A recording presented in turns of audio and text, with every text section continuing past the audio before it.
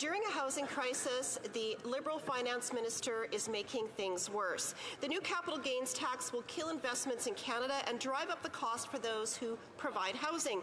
Rental experts are saying the consequences of this tax hike would be disastrous in the short, medium, and long term, citing concerns for viability of long-term investment. This will lead to less places to rent and more cost to renters. Canadians are already facing the highest average asking rent ever. So how is it fair that the Liberals are putting the brakes on new housing when Canadians can barely afford to rent? The Honourable Deputy Prime Minister and Minister of Finance. Mr. Speaker, let's remember that this member is from a party whose leader got 7 affordable units built when he was in charge of housing.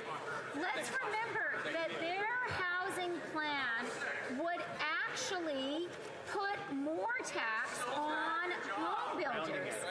And let's remember that this is the party that believes in cuts, cuts, cuts. They're going to cut dental care, they're going to cut pharmacare, they're going to cut early learning and child.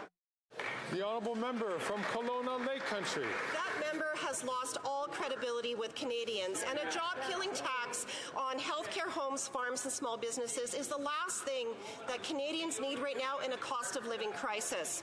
This new tax won't build any homes. It will only discourage investment of purpose-built rentals. Richard Lyle, residential construction expert, said there's not a chance the Liberals will meet their own housing targets.